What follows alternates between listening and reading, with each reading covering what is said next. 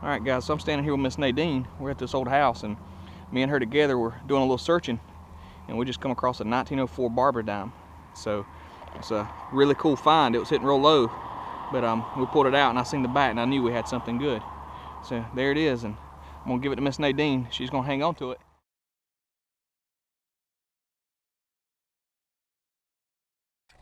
All right, guys, I'm at a house. I just got permission. It's old, it's abandoned. The guy actually lives behind it in another small house. The house he lives in was built in the 40s. This one's got to be early 1900s. I also got permission to do this lot up beside it. He said there used to be a big, huge mansion top house on it too that was tore down. So down here at the road, I got a, it was a 1243, which is a little bit low for silver, but I do still see a silver coin here, guys. So I don't know what it is. See if we can take a look at it.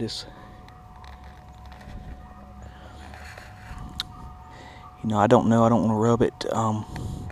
It's really worn thin. That's the reason it was such a low number.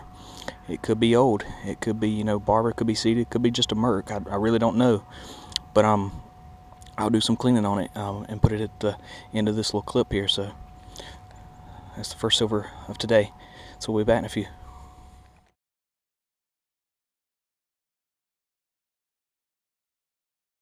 Alright, guys, out on a lunch break, hunt with Tommy. We got permission to hunt these two old houses.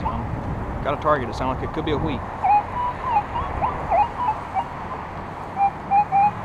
The numbers are all over the place, but occasionally I can get them pretty consistent. So we're going to dig it live just in case something else pops out that we weren't expecting. Occasionally it's got a little bit of a squeal to it, so sounds like there could be some trash in there masking it.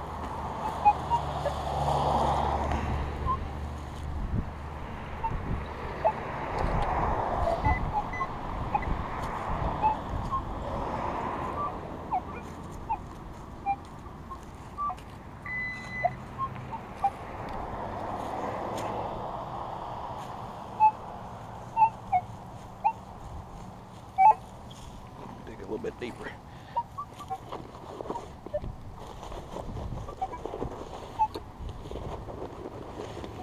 Checking to see if I have my rag, but I don't see it.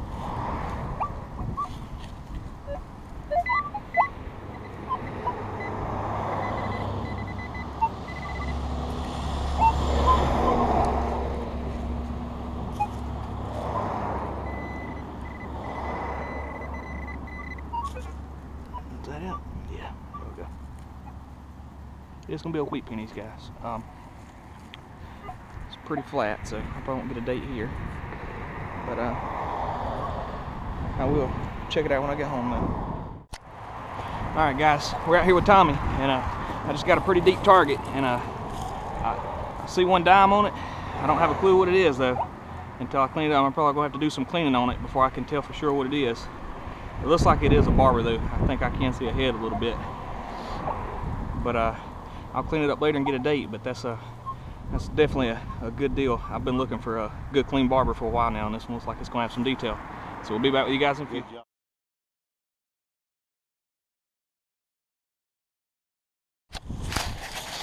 Alright, guys, so I'm out here with Tommy. We're at this old house, and he's called me over. He's got something in the hole.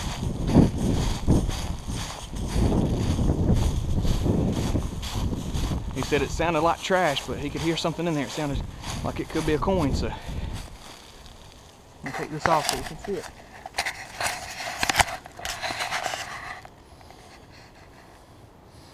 Looks like her head. I think we may have a barber here.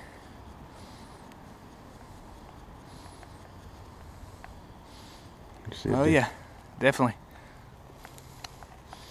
A 1900, either a 3 or a 9, but that's definitely gonna be a barber dime. So it's second barber that's paid off here at this spot, so we're hoping to get some more old coins. Pretty deep. Ring up like garbage. Good job, man. Nice find. Thanks. Awesome. All right, we'll be back with you guys in a few.